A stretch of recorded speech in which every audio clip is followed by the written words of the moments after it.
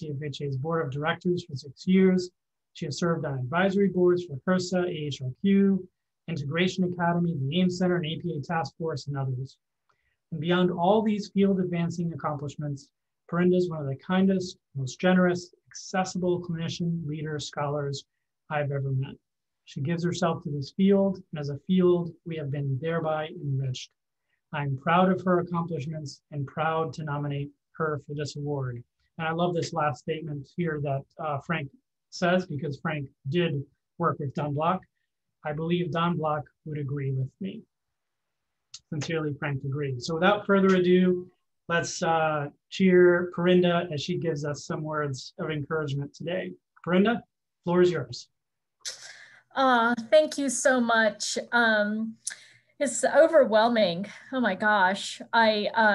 When Andy Valeris emailed me, I just could OMG, like, and had to sit down with my weak knees. And so I will say, I never met Don Block. I did hear his voice, and that was during the Philadelphia, it was at Philadelphia CFHA, and I think Barry Jacobs and Susan McDaniel, Larry Mausch, several people had organized a phone call, and I think Susan just had her cell phone, and you know, she put it up, and people were reminiscing with him and talking with him, and the rest of us were at this breakfast kind of sitting in awe. And I think what was really striking for me was just the clarity of mission and focus and commitment from everyone. People were talking about meeting in living rooms, you know, years and years ago. And I'm struck by now how many people come to the conference, what the organization has become, the evolution and maturity of the organization, yet the core values remain the same. And I'm at our Fifth Avenue clinic, which is a homeless health clinic, and I'm in the middle of consults, and I've got PPE face and everything. So people are knocking on my door. I really need to go see patients after this, but which is the fun part of what I get to do. So, and so I will say that has struck me. The other piece is just the love that people have for him and the love people have for each other. And that has remained at CFHA. When I look at, you know, even your faces and see people I love and adore and admire and want to be when I grow up, and I hear people talk in conferences, I see the listservs, there is such tremendous respect and focus on the right things. And that doesn't happen a lot, unfortunately. Certainly not this year, where there's a lot of talk about that involves ego and positioning. But we focus on the right things. We focus on the values and advocacy and supporting this mission of improving the quality of life and the well-being of our community. And there is true love and caring and respect. We all root for each other. That does not happen everywhere, guys, I can tell you.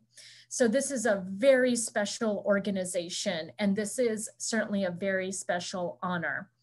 The last thing that Don Block said on the phone, and it will stay with me always, everyone was saying, bye, you know, signing off, bye, bye, bye. And he said, give him hell. And everyone was like, oh yeah, of course, that's what he's saying. We're going to give him hell. But I think that was a call to action, and it recognized that we are really all gladiators and warriors in this fight. That when it comes to health equity, social justice, access to care for everyone, we are very good and kind to each other, but we remain unrelenting. That mindset that was there many years ago is just as important now. is just as important now. And I see it in all of our work. So I'm supposed to say thank you to the people I want to thank. I want to thank everyone who was at that breakfast, everyone who brought me into the fold at CFHA, everyone who has fought the good fight, will continue to fight the good fight. I'm grateful for each and every one of you. And I can't say it with that rough, gravelly voice that he said, but I will say, give them hell, guys. Let's just keep doing what we're doing. Thank you. Thanks so much, Perinda. We're so proud of you. We're so happy to have you as a colleague and as someone that we look up to. So we will take those words to heart. All right. Perinda will probably go back to putting on her PPE in good 2020 style. Our next award is the Family Oriented Care Award. And so part of CFHA's origin story is around this idea that a biopsychosocial approach should undergird the entire way that the health system is organized and that care is delivered. And so it naturally became obvious that a patient and their key relationships, inclusive of however they define family, should be at the center of all that transformation. And so it is part of our origin story as well that family-oriented care is a key component of how care ought to be delivered, how we ought to transform the healthcare delivery system. So this award recognizes an individual as nominated by the Families and Health Special Interest Group. This award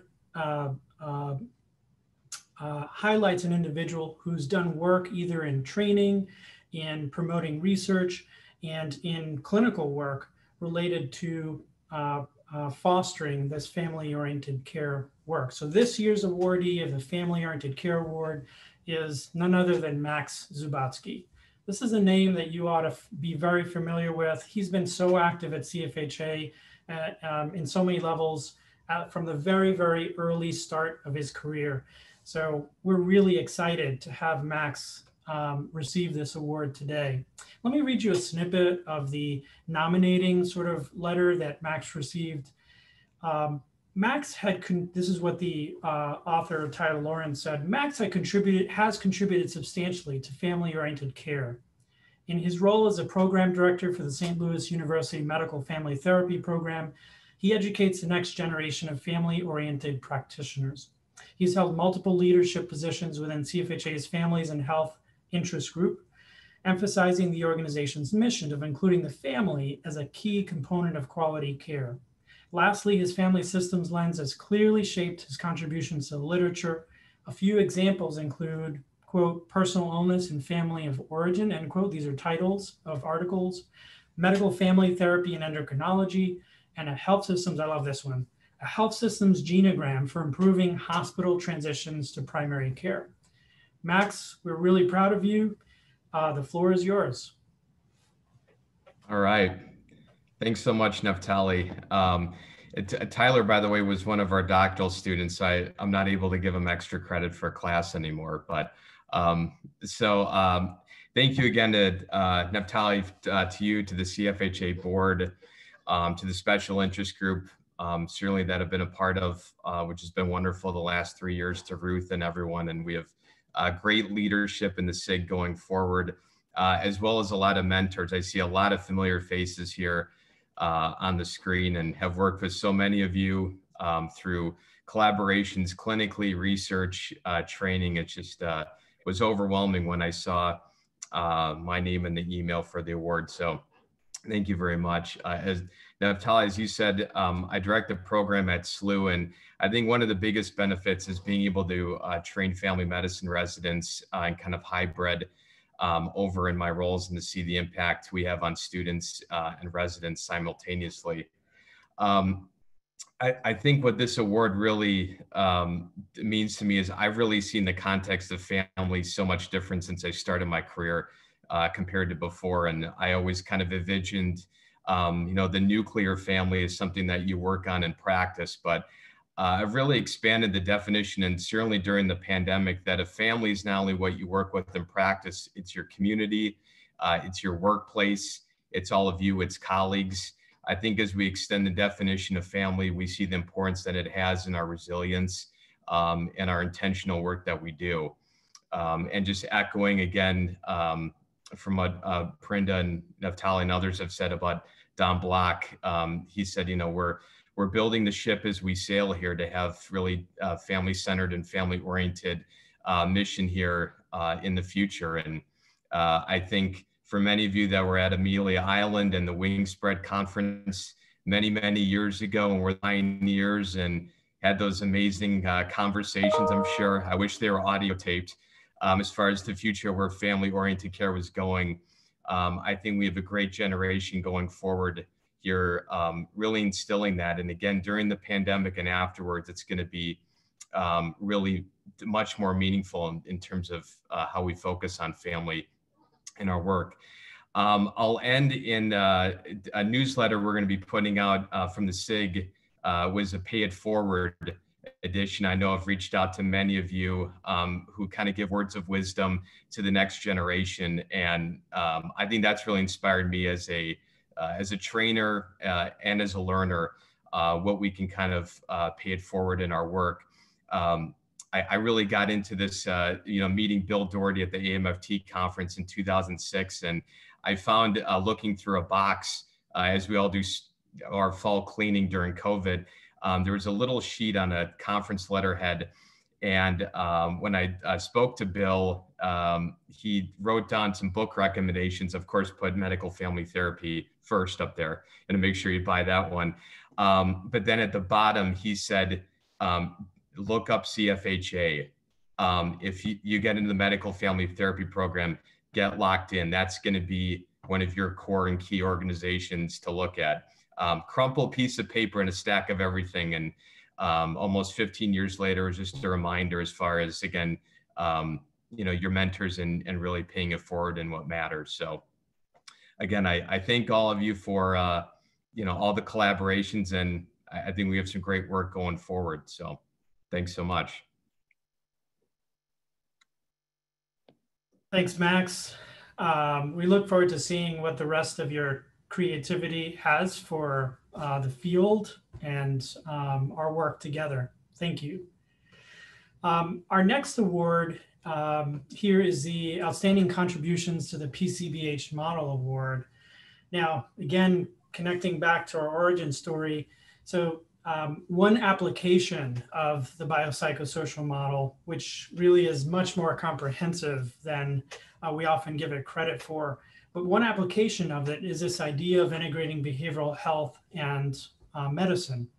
And one particular model that emerged right alongside really the timing of what Max talked about, the Wing Spread Conference, which was this organizing event where some of the founders got together and started conceiving of CFHA.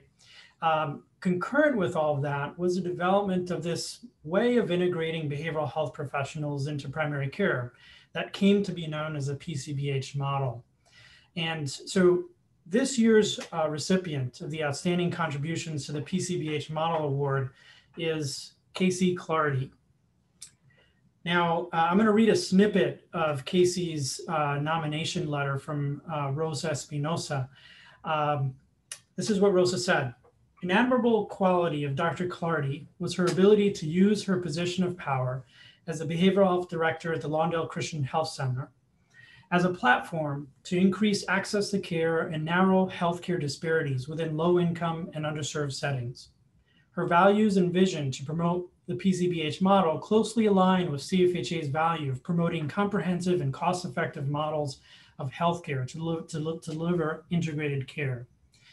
As the director, Dr. Clardy gracefully represented and successfully advocated for the behavioral health department and fostered the integrated care model within the clinic.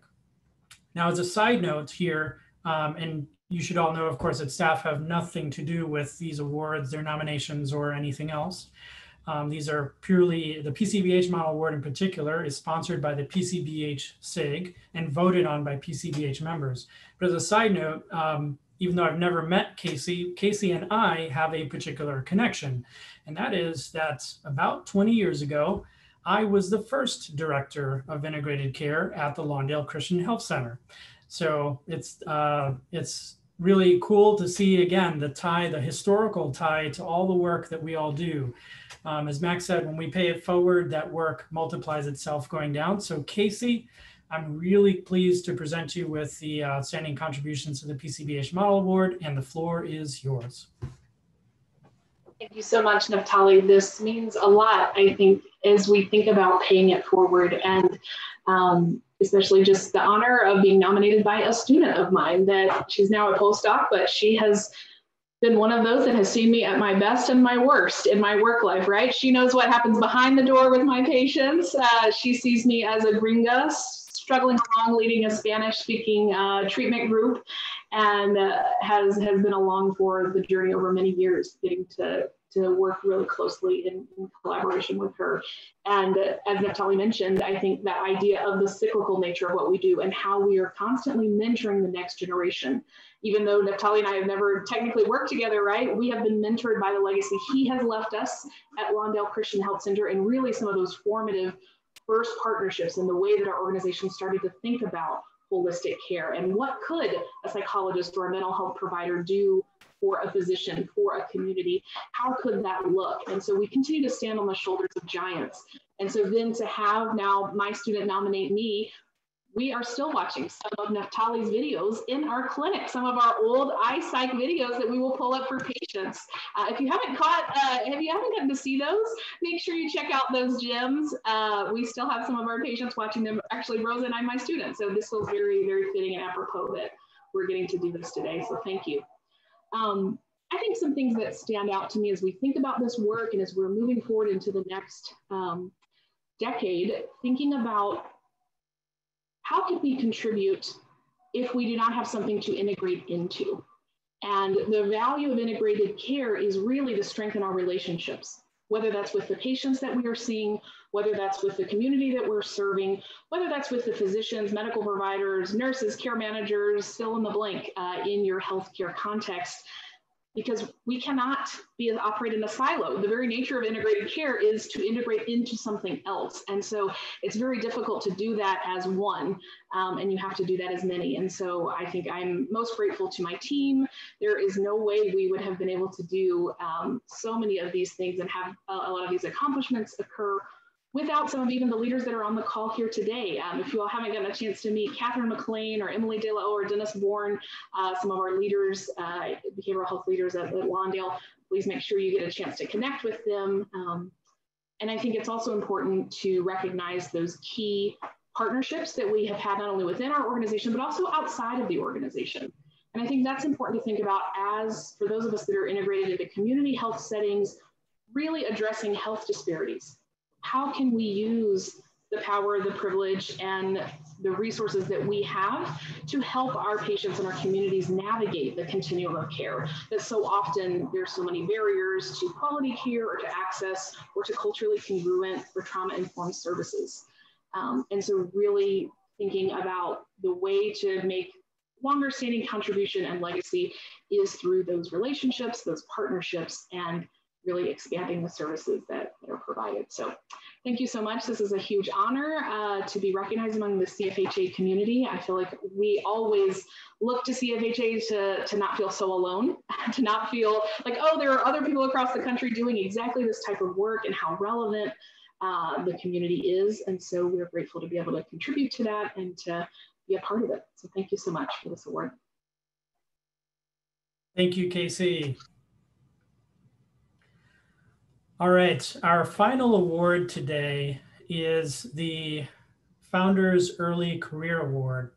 So once again, in line with what you've heard about Don Block, he was an energizing individual, someone who drew others to the work, sort of had a magnetism about that from every description possible. Now, part of that was also engaging young people, and especially engaging early career professionals. In fact, many of the graybeards and white-haired individuals that you see on the screen here today were much younger when they were with Don Block and were drawn by him into this work.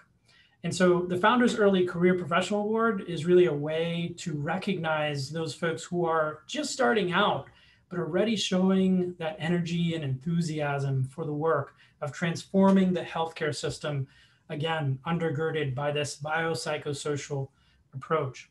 So this year's Early Career Award recipient is Miss Olivia Bogucki. And Olivia will have to forgive me if I've completely butchered, particularly her last name here. She's not able to be here with us, but she did drop us a video that we're going to play here in a moment. But let me read, before we switch to the video, a little bit of the letter describing some of the early work. And this is just a snippet. When I read the entire letter, I was like completely intimidated by her already, even though she's within the first 5 years of her career. So Dr. Bogucki has been playing an essential role in problem solving the associated clinical and administrative challenges of the COVID-19 pandemic. When stay-at-home orders were issued across our entire medical community, she continued to come into the primary care practice and work side by side with our primary care leadership team in rapidly redesigning the practice to bridge care to our patients. She led the creation of patient education materials and interactive e-learning to serve the growing mental health concerns of our patients and providers during the pandemic. And specifically, she teamed with our patient education department to leverage a technological solution to disseminating high-yield evidence-based skills in resilience building and cognitive behavioral therapy for insomnia. Because a lot of us have had insomnia during 2020, right? So thanks, Dr. Bogucki. These are a few words from her that she left us in a video. Hello, my name is Olivia Bogucki. I'm currently a second-year clinical health psychology fellow at Mayo Clinic. I want to sincerely thank CFHA for the Founders Early Career Professional Award. It is an honor to be recognized for my work in collaborative care and integrated care. I wish I could be there to thank you in person, but as you know, the needs of the patient come first. I want to thank my mentor, Dr. Craig Sawchuk, for his mentorship and support over the past year. If you've ever met Craig, you know that he's always smiling and always very well caffeinated, which makes him an absolute delight to work with. I'd also like to thank my team here in Integrated Behavioral Health and Primary Care. While I don't have time to thank every one of you personally, I am so appreciative of your support day in and day out. I do want to say a special thank you to Drs. Mark Williams, William Leisure, and David Katzelnick for allowing me to hit the ground running research-wise and providing me with countless collaborative opportunities here in Integrated Behavioral Health. Our work in integrated care is so important. As we enter another wave of COVID-19, the mental health impact is becoming more and more evident. It is a privilege to get to help people cope during this difficult time. Now more than ever, the importance of integrated care is clear.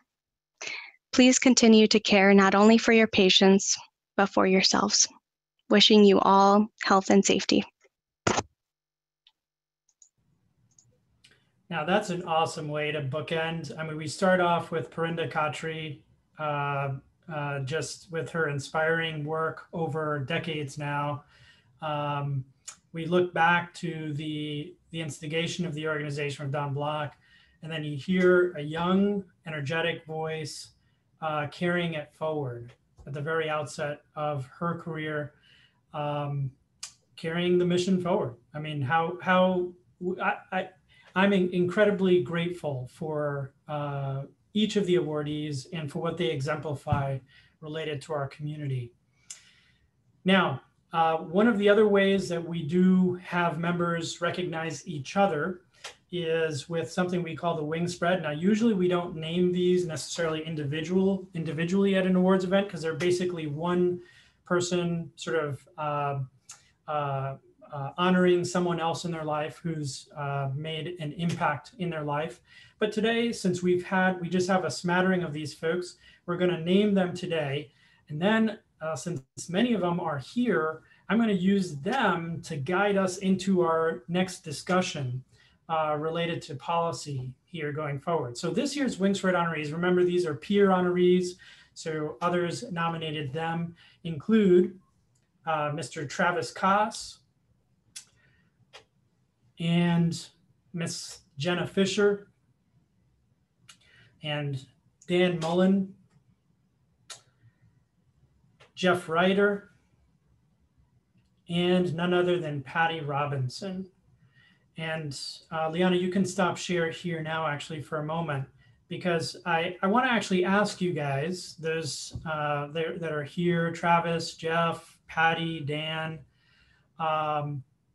Jenna, if you're here, I don't know that I see you, but I just want to ask you guys what it means to be just, before we jump into our policy, what does it mean to be a part of CFHA and to have colleagues who are there to cheer you on? What does it mean to you to have that? Can you share just a few words?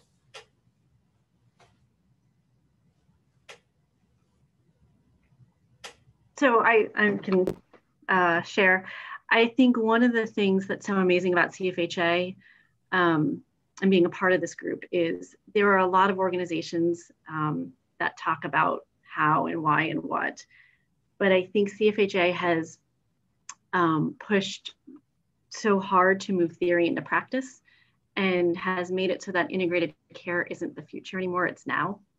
And I think what's amazing about being a part of this kind of system together and something like the wing spread being nominated by a peer is you're not a lone wolf, right? And so many of us work in so many different areas, whether it's primary care or behavioral health or research or whatever, that to have this group together to be a part of that, I think is just, I'm so appreciative and humbled, and it's an amazing group of people. Awesome. And I think I could say that, I think that we all know how important it is for us to have, in our personal lives, to have a home, to have family, but that is equally important, I think, in our professional lives. And for me, that's what CFHA really, does, is it provides that professional home and that professional family that, gives you that sense of community and belonging. I mean, there's a lot of other kind of, pragmatic, practical functions that it serves too, to be in CFHA. It's a good way to find consolidated information and help from other people and so forth. But just giving that sense of, professional community, family and home, I think is huge. And it's been incredibly, important for me. I think to play off the family perspective here, there's a lot of shared values, shared goals. And yet in all the years I've been involved with CFHA, I just feel like the focus has broadened as the field has grown. Instead of what is, MFT, what is PCBH and how you do it, now it's like, how do you nuance it? And every bit of it is encouraging of how can we grow and do something different with this or involve this in a different way. And that's one of the fascinating things I've seen at conferences, conversations, and publications is nothing seems out of limit as long as it exists within this integrated setting. And I just love that about this organization. Oh, go ahead. Okay. Go ahead, Patty. All right. I would just say, echoing what Jeff said about it's a home.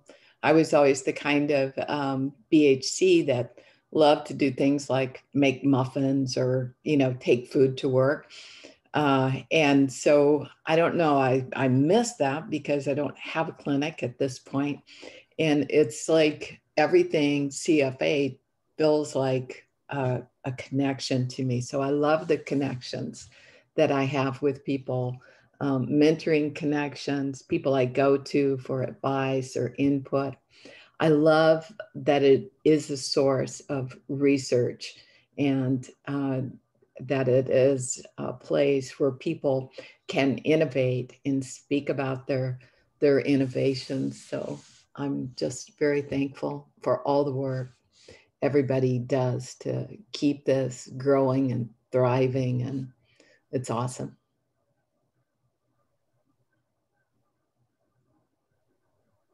Yeah, Dan Mullen, I'll just echo Everything everyone else has said, I agree with all that. I think, I didn't really prepare to answer this question, but what comes to mind is the idea that you have to, when you're in CFHA, you get so much constant feedback, and you get a sense of all the really impressive innovation that everyone else is doing around the country. And that inspires you to keep moving. Like, in order to just be standing still in the community, you have to keep progressing and advancing and innovating. So it's not the word competition, but you get a sense of everyone around you moving forward and advancing, and that keeps you going and keeps you from resting on your laurels, I guess, or just being satisfied with what you accomplished last year. And I think that's great. That's inspiration. That's motivation. Thank you. Thank you all. I couldn't agree with you guys more. Yeah, it's sometimes freaking intimidating what you see happening, and the breadth of it. And it's challenging in such a good way to sense the energy and the creativity that continues to come to the fore. So, and what's also really cool, I think, I would say about CFHA and what we're expressing gratitude for today is how kind of flat the organization is top to bottom, right? I mean, if you look around at the squares, I'm in gallery view here, and you can see on one corner, you got Larry Mausch on one corner. And, you've got Dan on the other, and Jeff and Patty, Max somewhere in the middle there. These are people who we live and work with, and who are, some of whom have years behind them, others who are newer at the work. And so, but going up and down the organization is super easy. Like, you can reach out to these people and they will lovingly take time out to be with you, to spend time with you.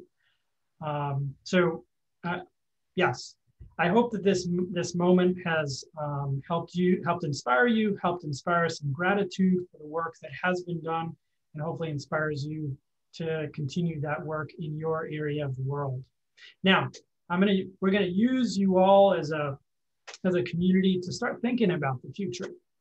CFHA has been very much a practitioner-driven organization historically. We've worked from the bottom up.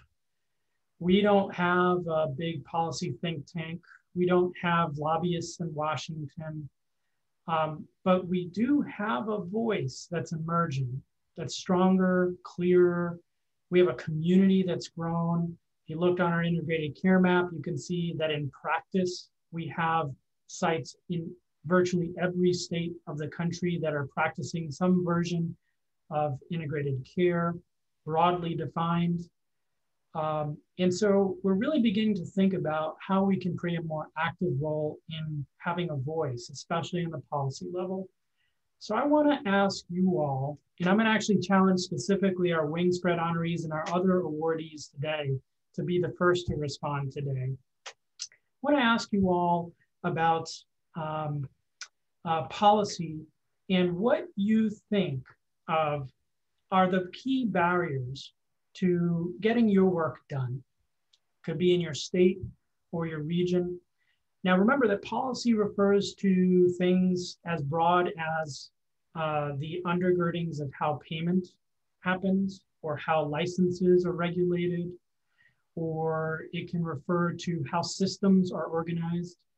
So policy doesn't necessarily relate to the specific laws or regulations, but they're the ideas that undergird the way that laws and regulations are implemented, either at the governmental level or at the institutional level. So when you think about your work, what are the things that consistently get in the way of living out this biopsychosocial vision that CFHA is built on? What gets in your way?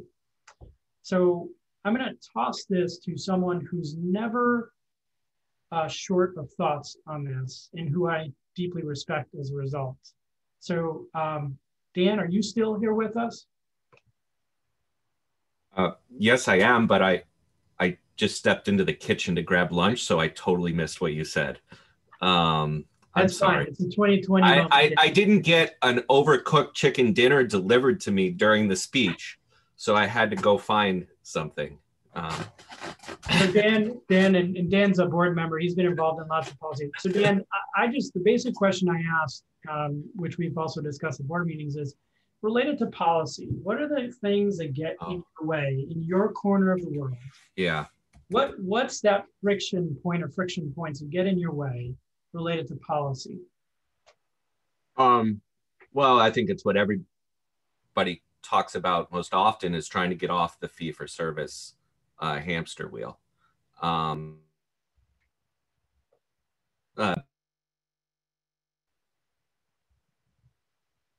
You're still there. Okay, sorry. The fee for service hamster wheel, I think, is the biggest issue.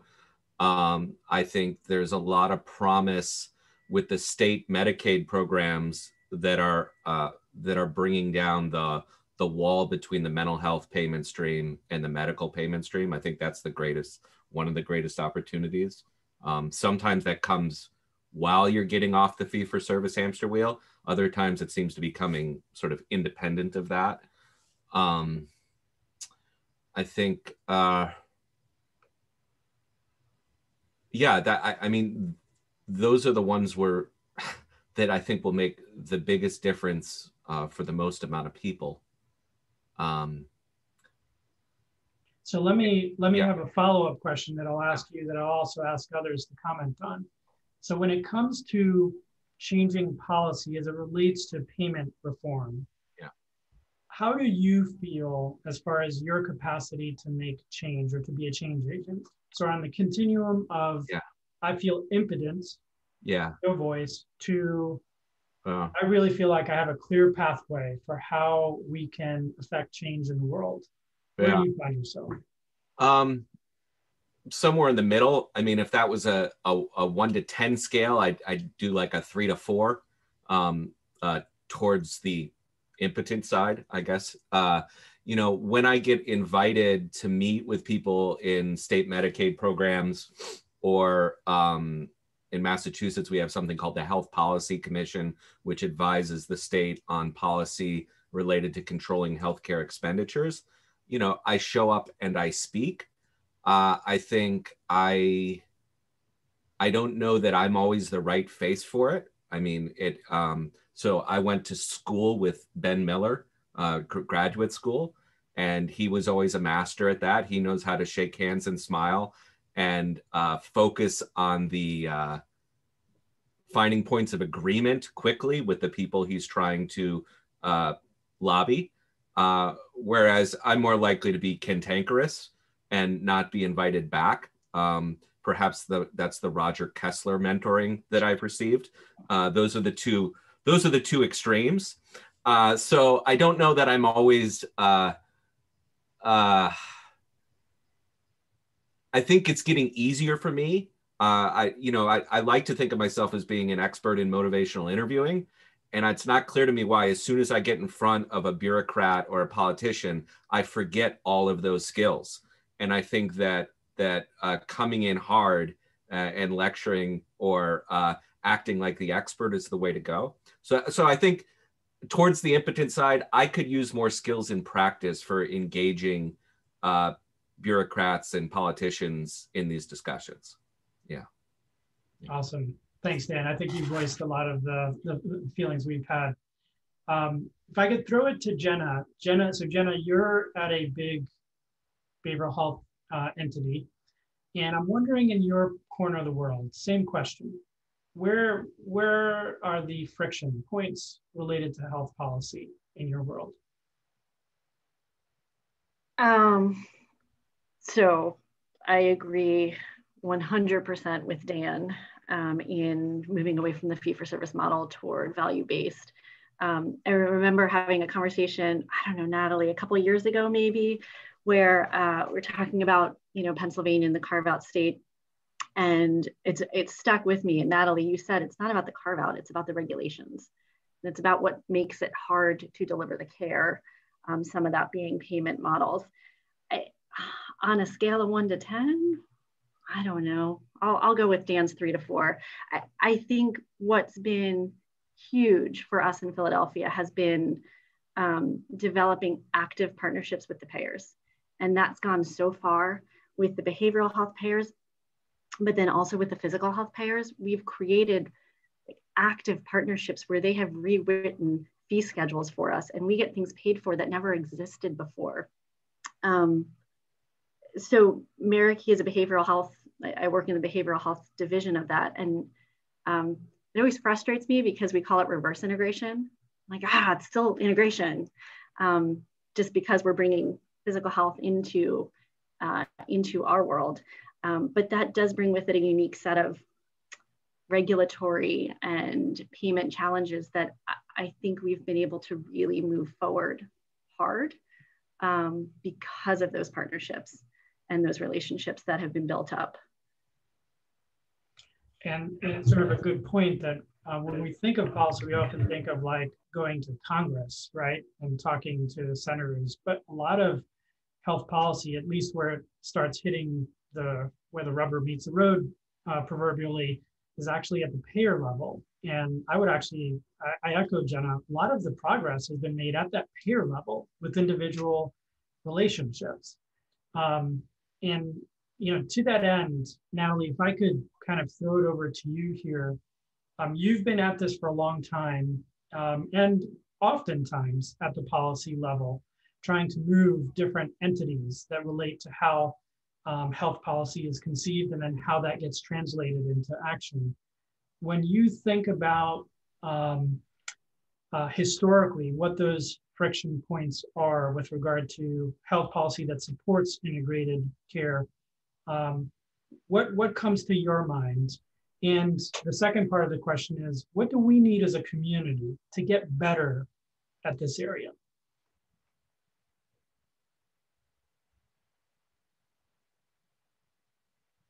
Natalie, that was for you. Sorry, I missed my name in all of that.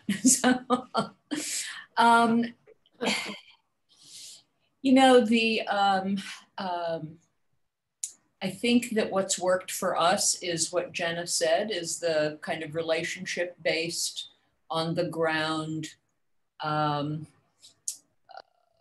long-term, persistent accommodations and kind of massaging the system. But that is that's worked for us, but it's still very place-based and organizationally based and not broad-based policy. So it seems to me that we need to not only use those relationships to amplify our own voices, because some of the partnerships we have developed have greater or lesser access to state level decision makers and so forth. But we really need to do a lot more on the kind of research and metrics side to kind of marry the relationship goodwill with the storytelling, with the hard evidence, particularly return on investment evidence. Yeah, and we're not there yet. We sort of rely on the anecdotal far too often, which works at that local individual relationship level, but not necessarily to rewrite policy. Thanks, Natalie. Max, I want to throw it to you here. I'm going to put the spotlight on you here for a moment, because one of the areas that I've seen some really interesting growth in the last year or so is in reconceiving healthcare from a family-oriented perspective. There's some really cool stuff out of New York State around sort of beginning to include family members or advocating for family member participation in Medicaid plans, for example, so that you're treating entities versus individuals. And just from a larger level, just the idea of even thinking of the system of care in a biopsychosocial fashion, let alone a family-oriented fashion, is we're pretty far from there right now, right? So when you think about policy from the perspective of how it becomes inclusive of a patient and their context, what gets in your way, or what gets in your students' way of beginning to practice in a way that aligns with your values? How much time do you have? No.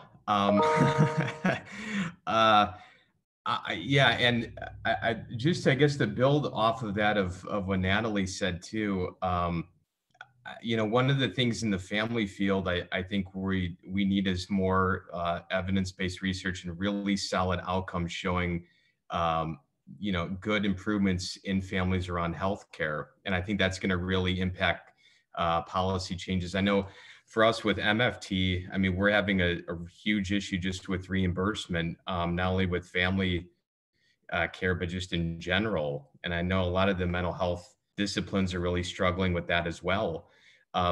So I think when you're constrained, as far as not only your employer or healthcare system you're working with, but how you can practice, I think that constrains your work you can have with family and how much time you even have in the room to work with a family, and to kind of build that into your plan, and then to really convince other stakeholders and leaders of this impact from clinical and research side too. So yeah, I heard some of the things they're trying to do in New York, and I think again the coverage issue I think is going to be an ongoing issue with family-based care. I don't think it's going to be an overnight turn on, unfortunately, but I just think we also need more push interventions instead of pull interventions in integrated care around families too. If they can't get into clinics, how can we put more mental health services out to families and really expand outside of the clinic and the ivory tower settings, and really expand our coverage and bandwidth, because access to care we're seeing with families is a huge problem. So it's a great question. I don't have a full answer, but it's a lot of moving target. Yeah, I think that what you just talked about is points us in the direction of the work we need to do, right? And I love the idea where policy could push us to thinking differently about the units of outputs that we look at, right? So we typically think in medicine of thinking of units of output related to a particular disease. We don't even think about the person. We think about the disease and the outcomes related to the disease process, right? That's how far we are from where we want to be, where we're not even just thinking about the person, but we're thinking about the family unit. We're thinking about the community around that family as the unit of output that we want to measure. And that does create a very different paradigm for both research, practice, and policy. Right? How are you going to say you're doing what you're supposed to say if you're even in your policy, you're not really thinking of those outputs as what you're going to measure, right? For what quality care looks like, right?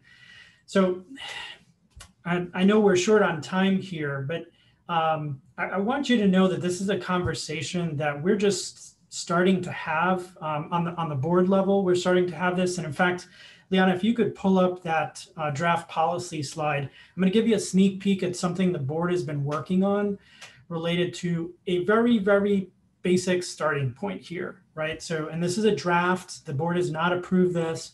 This is out of a subcommittee of the board around policy principles, just a way to undergird how we will think about approaching policy, right? And so there's 3 policy principles that we've begun to center around. One is that CFHA would promote healthcare policies that promote the inclusion of integrated behavioral and medical care in health policy initiatives. So an example of that is like, if you have PCMH as a health policy initiative, then we would support integrated care as a key component of what PCMH is and does. And remember here that we're thinking of integrated care here broadly as encompassing all the things we've just talked about today. And a second principle would be that we promote policies that expand the integrated care workforce. So to Max's point, for example, then CFHA would be supporting, as we have historically, LMFTs, LPCs, other professional groups as simply being licensed behavioral health professionals that can be reimbursed for the work that they do, just like other licensed professionals, right? And then lastly, that CFHA would promote healthcare policies that promote fiscal and administrative integration of behavioral and medical services. And so this is to Dan's point, that a key barrier to making any changes in how we operate on the ground is that these systems are conceived in their silos, and thus they are paid in their silos. And so you see efforts to integrate behavioral health management entities with physical health management entities. So CFHA would be in favor of policy that drives those things forward. So we're starting, here's a starting point. And one of the things we'd like to do is organize the community around these. So we're going to ask you all for feedback on these. So you'll see this once the board approves the final version. We'll ask our membership to see what they believe and feel about these things. And then sometime in the spring, we want to get everybody together for a spring policy focused event. That event would be sort of a twofold thing. One is to educate us so that, like on Dan's spectrum of impotent and totally clear pathway forward, empowered, that we move individuals in the community from their maybe 3 or 4 position to a 5 or 7 position. And so for that to happen, we need some basic education on what policy is, how you engage policy at every level. I think of it as how to be an influencer, right? How to learn how to be an influencer in any sphere that you exist in. So that's one of the things that we want to have happen out of this. And then secondarily, because so much of policy is local, our hope is that folks are able to then join in to regional and state-based groups and meet at least a couple of times in 2021 in those regional state-based groups so that they can work together to solve practical problems in their spheres and build relationships in those spheres that can influence the development of policies in their areas. Understanding that it's really hard to do that on the national level, but on the state and regional level, we've got some opportunities. So that's a sneak peek. Thank you so much. I've been reading the comments on the chat. Thank you so much there as well. Natalie, thank you for that last comment as well. We're so grateful to be part of this community. I'm grateful to go into, thank you, Casey. Wow, we're gonna save this chat here. So Liana, make sure that the chat is saved.